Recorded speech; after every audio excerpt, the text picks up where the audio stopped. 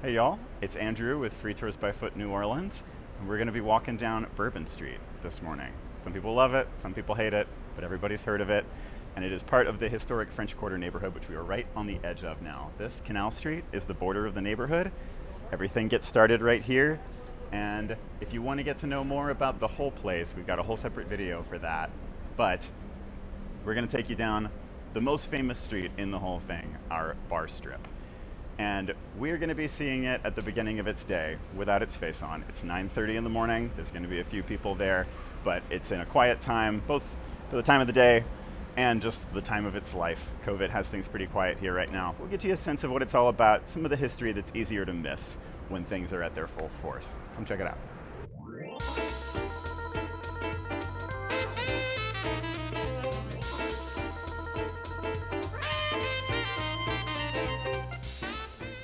So y'all, Bourbon Street, the first block, you wouldn't know where you were during the daytime. And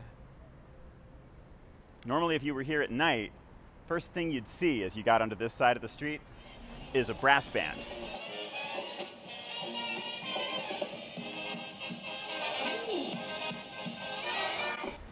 You have a big classic New Orleans style brass band, usually the TBC brass band playing right here, giving you a very distinctively local welcome onto the street. Lots of the hotels are right around here. Most of the streetcar lines meet right around here, so it's a really easy spot to get to. This first block, a lot of stores and restaurants. One of them right at the end of the block up here is Bourbon House. And Bourbon House is one of the very few places on the street where you're likely to actually drink bourbon. So Bourbon Street is not named after the beverage. It is coincidentally connected with the beverage, but Bourbon the drink is named after Bourbon County, Kentucky, where the thing was invented. And that and Bourbon Street here are both named after the same thing, the Bourbon monarchy, the French kings. So back when France originally colonized Louisiana, Louisiana was a lot bigger and it included Kentucky. So multiple things here were named after those people. And it just so happened, by complete coincidence, that Bourbon Street and Bourbon County, Kentucky both became famous for alcohol in different ways.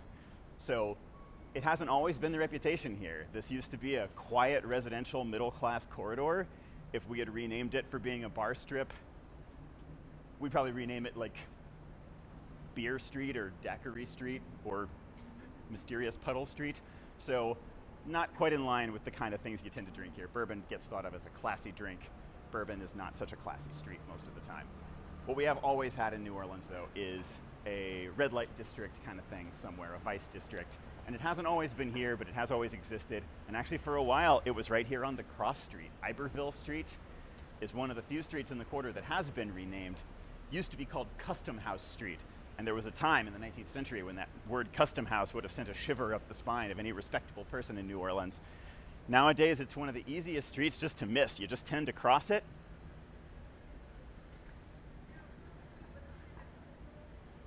But it used to be the place where all the people passing through town would have gravitated towards. It's the thing about port towns, just like tourists, sailors have this kind of what happens here stays here attitude.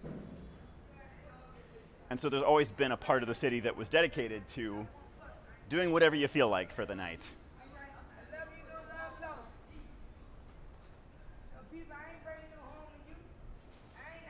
So nowadays along here, used to be right back there. We also used to have a neighborhood called Storyville, which was a semi-legal red light district for a while.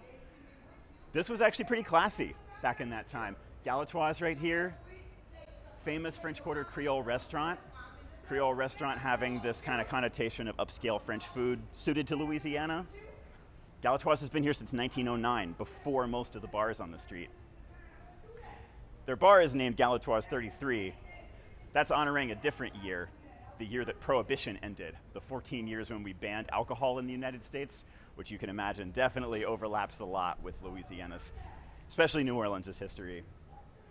Now, Galatoire's is a place where you'd probably go for turtle soup, for example, classic mix of upscale French and what's available in the swamp. And if you were to come to town on a Friday afternoon, you'd see a crazy line out that building. Friday lunch there is an institution. Think like law firm types from New Orleans tend to go to that restaurant on Fridays. the line is so daunting that they will hire people to wait in line for them. And once you're inside, it's assumed that there's going to be a round of Sazerac cocktails for everybody, a very strong whiskey drink that's the official cocktail of the city. And so you can imagine that also leads to a tradition of long weekends in New Orleans. Coming up on another institution too, right across the way is the Old Absinthe House, currently called Jean Lafitte's Old Absinthe House, but the name is something that's changed with time. The history of this place is a little bit ambiguous. So there's been a building here since around 1800, a bar here since around 1840, and the name Jean Lafitte belongs to a famous pirate here. Jean Lafitte and Andrew Jackson, who was going to be the president of the United States, met somewhere in New Orleans to figure out strategy for a battle, the Battle of New Orleans, that they were going to lead together. And this is one of the places that claims that legend. Not the only one, but in a place with so much ambiguity. It's one thing that can't be too hard disputed, but we'll see other spots that have to do with these folks as we go further along. Also, just like it's closed now, this place got shut down for a little bit during Prohibition. So this is actually the oldest bar on Bourbon Street, if you don't count that closure. It hasn't operated continuously the entire time. But if you ever get the chance to go inside, it's famous for having business cards plastered all over the walls. Visitors for many, many years have been leaving their little mark behind, and they do still serve absinthe, which was a hard thing to find here for a long time because of the law, and is now a hard thing to find because it's just not super conventional American tastes. But you can get it and absinthe cocktails made here and a few other spots in the neighborhood too.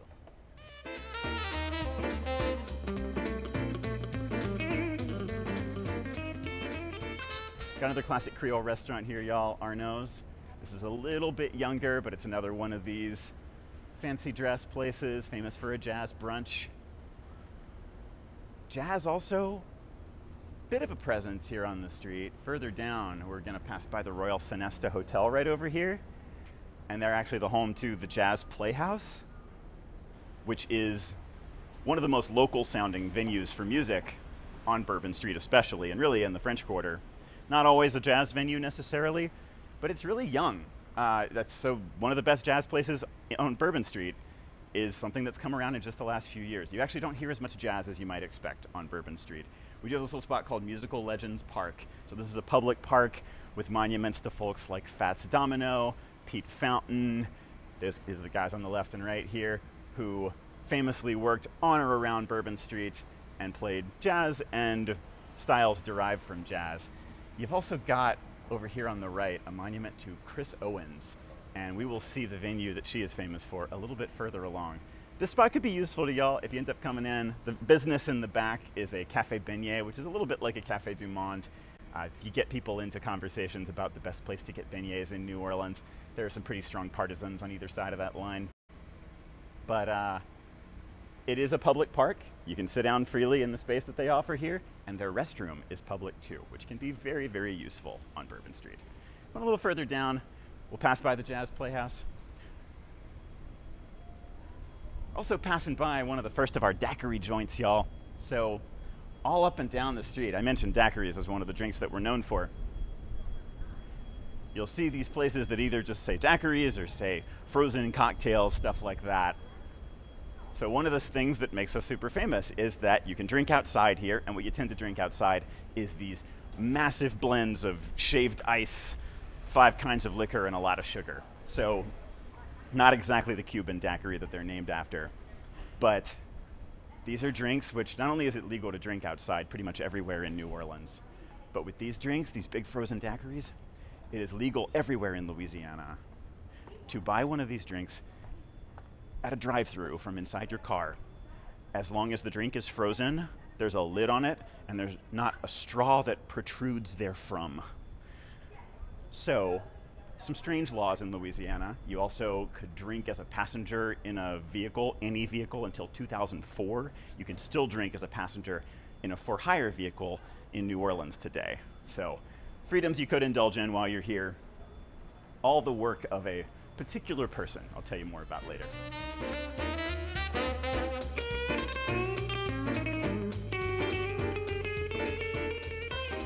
Looking off of Bourbon Street a bit, y'all, we have here Aaron Rose, right next to a daiquiri shop. This is more the Bourbon Street atmosphere. That's more the French Quarter atmosphere as a whole. Aaron Rose is an Irish-style bar famous for selling spiked iced coffees and also great Bloody Marys. Got a po' boy shop in the back of that. There's a lot of cool stuff to be found just off of Bourbon Street. So as you're walking, even though all the noise is along the street here, it's good to keep looking in either direction. You'll spot some great stuff. Bars like the 21st Amendment, which is a great little music club. Spots like the Starlight Lounge, also just off the street. A lot of the best music in the neighborhood is there. So I said you don't get a whole lot of jazz. Actually, most of the music here is going to tend to be classic rock cover bands.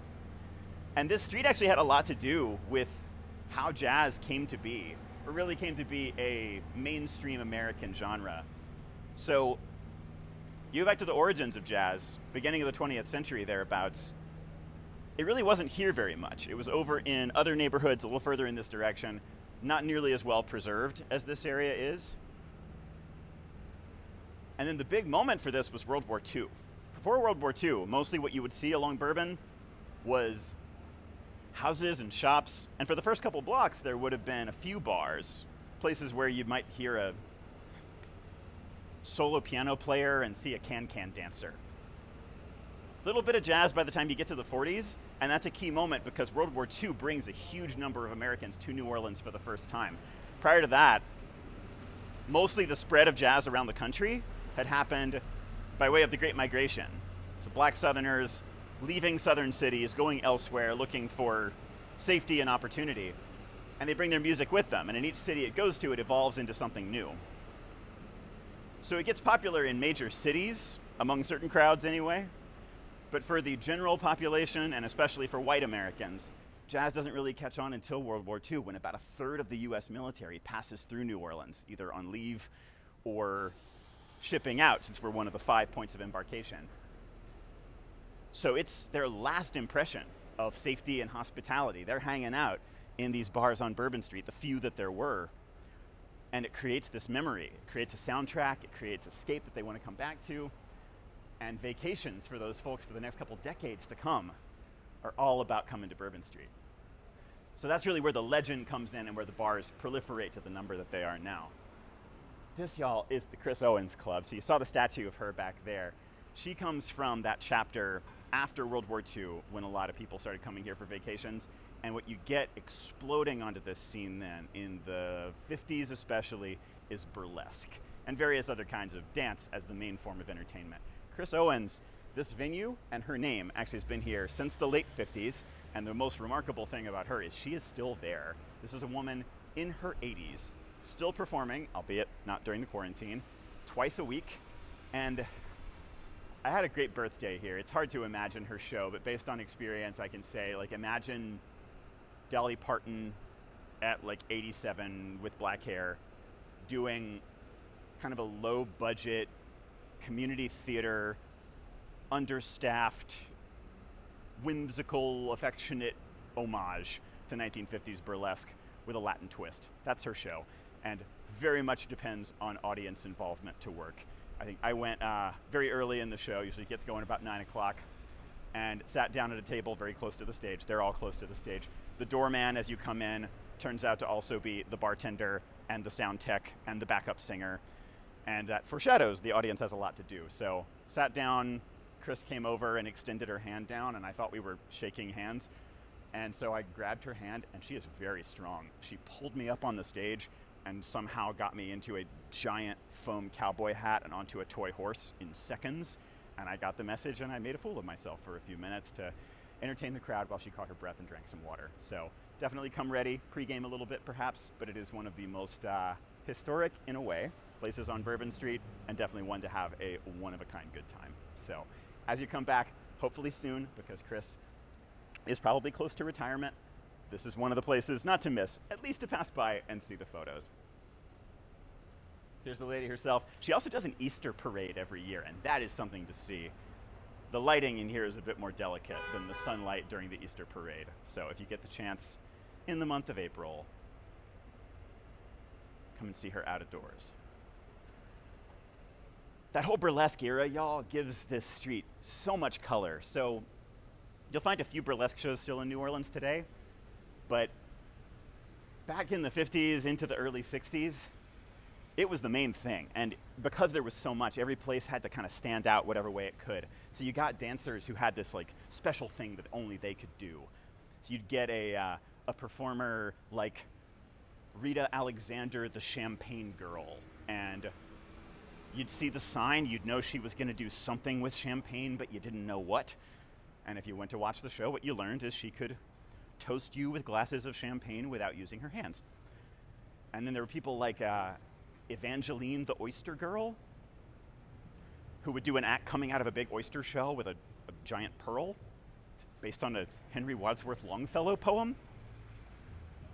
And she had a famous rivalry with Divina the Sensational Aquatease, who did an underwater act. So there's a famous moment when Evangeline the Oyster Girl is losing audience to Divina the Sensational Aquatease, and Evangeline goes to Divina's show, watches part of it, sees her doing the act underwater, holding her breath. Whether she's impressed or mad or whatever, she goes up on the stage and attacks the aquarium with an axe and like sends glass and water exploding through the rest of the venue. Memorable night. Wish I could tell you you could see that if you came to Bourbon Street today. It's a little bit more not so choreographed as it used to be. A lot of spontaneous moments, but more of the sliding down a pole variety. Anyway, across the way, y'all, we got one of our many hotels. This is the former site of an opera house. So when I said earlier, based on the restaurants, that Bourbon used to be a pretty upscale street, you had opera happening on this street up until 1909 when the place burned down during a rehearsal of Carmen. So we lose that then. There are some places that pay tribute to it right in the area. Another little thing that we have a tiny vestige of. So we used to have a small Chinatown in this area, just a couple of blocks. You'll see reference to it if you ever read or watch the movie A Streetcar Named Desire. And the only little vestige of it you can see is the Chinese characters and the name added up here, which of course has been vandalized to just represent the Bourbon Street mindset. But little touch of something that used to be around. There was another Chinatown on the other side of Canal Street nearby too.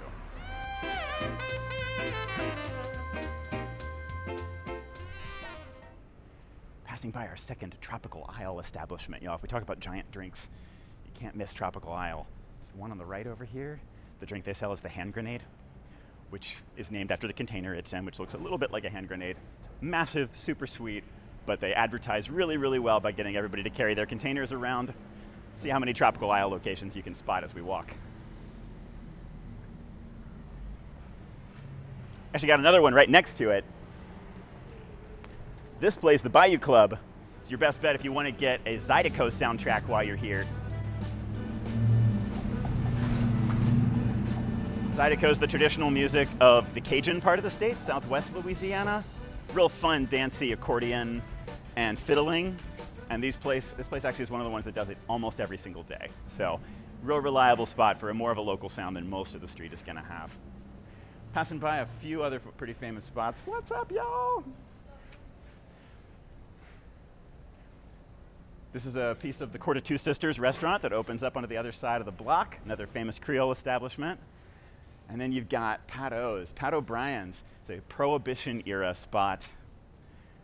Rather, just a little bit after Prohibition. The guy who opens, main entrance is right around the corner, opens this place up and creates the Hurricane, another famous cocktail, which was basically made to get rid of as much of this sort of excess supply of rum that we had here as possible. So it's a sweet drink, but it's a fruity one that's a little less cloying than some. Depending on where you get it, if you get it here, it's made from a mix nowadays, but there are like upscale bars in the quarter where you can get the original one made with fruit juice, passion fruit juice, a few different rums, and it's a bit more of a delicacy when you get it done that way, depending on your taste. That one will get you there fast. The other one is a good sipping drink. Mentioned these frozen daiquiris, y'all. That and all of these other weird laws that we have in Louisiana is mostly the work of this guy named George Brown. He's a beer and liquor lobbyist who started in the industry in 1949. And the last time taxes on beer went up in Louisiana was 1948. So this guy was a solid wall against anything and everything related to regulating the beer and liquor industry.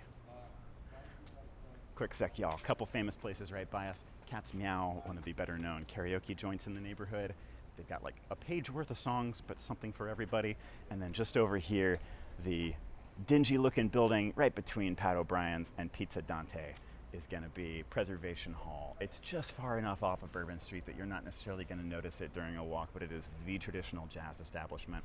Other good ones besides, including one on Bourbon just a little bit further down, but that place, if we're talking music, absolutely needs a little bit of attention.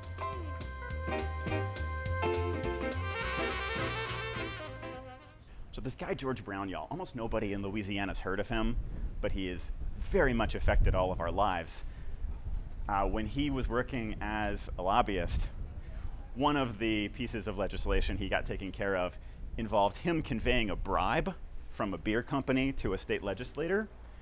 And even when he was caught, he refused to give the legislator's name away, even though it required him to go to prison for 6 months in order to keep the secret. And after that, he had the absolute trust of all the politicians that he worked with.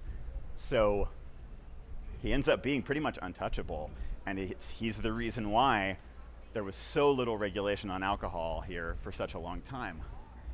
His biggest loss was when we finally ended up bringing the drinking age to 21, which was the result of the federal government tying highway funding to that. We prefer smooth roads at the very least. But back in the 70s, when this drive-through daiquiri business first got started, it was still legal to drink when you were 18, and they got started in a college town, so you can imagine, just old enough to be interested in liquor, still young enough to be interested in sugar. Get that overlap going, and a frozen daiquiri is basically an alcoholic snowball, as we'd call them. You grow up somewhere hot, you're getting used to those things, just spike it, and you have a business model for life. One other oddity that we have here, this is another hotel built into a building that used to be a convent. And this convent was here into the mid-1960s when Bourbon was going strong. So if you can imagine nuns trying to raise orphans right next to Bourbon Street. That is a thing that happened. Got St. Louis Cathedral, the back of it right over there. And by the time you get to Royal Street, just a block away, things are night and day different. That's the antique shop and art gallery corridor. Very different atmosphere from all of this. Promised you a great jazz joint as well. Right across the way is Fritzl's Jazz Pub.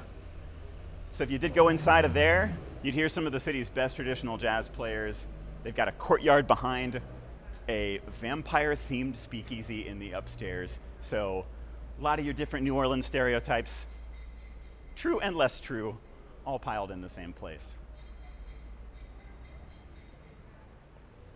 Speaking of New Orleans stereotypes, down here at the end of the block, we've got Marie Laveau's House of Voodoo. Marie Laveau's our famous voodoo priestess, the most famous face of this religion that a lot of people understand more as a kind of black magic thing. But her actual home, the spot where she lived, is just around the corner, a couple blocks away. This spot is more selling the souvenir version of voodoo. We actually do have a insider-operated, member of the religion-operated voodoo shop on the next block down. Got a lot of enhanced facades right now, y'all. Been seeing different pieces of street art, let's call it, added on to the pieces of plywood out here as the weeks go by. They come and go, they get covered up, something new shows up, but it keeps the place looking a little less stark under the quarantine conditions. Just look back a little bit. So normally, if you were walking out here under more, happening conditions, you'd see some rainbow flags flying out here. We're on the section of Bourbon Street that actually transitions from being zoned for entertainment to being zoned for residences. So things get a lot quieter down here. The exception is some bars that are grandfathered into the zoning, like the Bourbon Pub in Oz right here. This is a cluster of mostly early 20th century gay bars, mid 20th century, that are grandfathered into the way things are right now. And it makes for a fun people watching spot. You can hang out by the intersection and watch as the frat boys make their way down the street, spot the rainbow flags, and as they start to think, should we turn back or have a few more drinks and try something new? So definitely gets to be quieter down in this direction, more of a local crowd hanging out here. Especially the next block down, we're gonna run into what is possibly the oldest gay bar in the United States.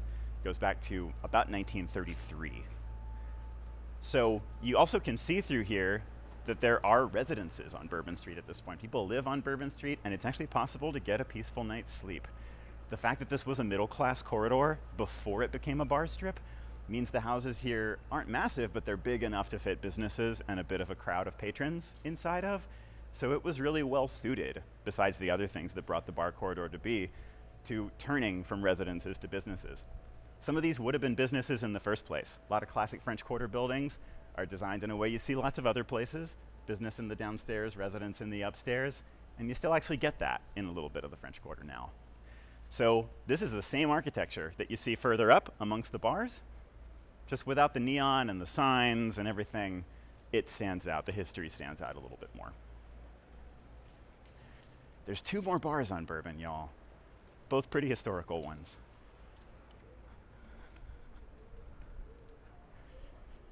And they're actually pretty related. So right up here we have Café Lafitte in Exile. This is that possibly oldest gay bar in the country. It goes back to 1933 in terms of being an institution. It wasn't at this location at the time. It was a block further down. And some kind of misunderstanding around the ownership of the place led to that bar being exiled, hence it ending up here. This building doesn't have any connection with the Lafitte brothers, the pirates that we mentioned earlier, but the other one does, possibly. So if you came by here on normal circumstances, you'd find karaoke going on, you'd find possibly tons of napkins littered into the street from a little tradition that they have of hurling cocktail napkins all over the place. Definitely a beloved local spot, even though fewer people live in the quarter than used to. This is where a lot of them are gonna hang out. This too is where we got one of the locally run voodoo shops moving in pretty soon. Got our Pride shop open and operating. And on this side we got classic po' boy joint and the Clover Grill, which is the ultimate hangover food. They make hamburgers under hubcaps and all kinds of other stuff that'll either cure a hangover or prevent it. And by the time you bar hop this far down, definitely you're ready for that kind of thing. So that's a small hours of the morning kind of place. Stays open nice and late. One last thing to see, y'all, is at the end of the block, we've got Lafitte's Blacksmith shop. And this is a place that's pretty famous for claiming to be the oldest building operating as a bar in the country, saying it's the oldest bar on Bourbon Street. It's all pretty fuzzy. The building is definitely one of the oldest in the city, though we don't know exactly where it comes from, the later part of the 18th century somewhere. And it may or may not have been a blacksmith shop, but definitely you get some classic New Orleans historic ambiance, more so on the inside than the outside. It's a little played up on the outside, but you do get a single piano player who knows every song in the world, who's going to be a classic source of like the kind of entertainment that you would have gotten here before this place was putting on quite as much of a show as it does these days. It can get super crowded. Definitely you can lose that ambiance sometimes, but be here on a weeknight and it can definitely give you a sense of like a Bourbon Street that's bygone. Anyway, this is probably the extent of the walk you do. If you kept going down this way, you run into some residential area, and then you'd eventually find the street peters out when you get into the next neighborhood, the Marigny. Most of these French Quarter streets keep going and have a lot more personality further down, but Bourbon Street is pretty much just a French Quarter phenomenon. So you could walk the whole thing in not too much time. If you're bar hopping, save yourself for just half of it.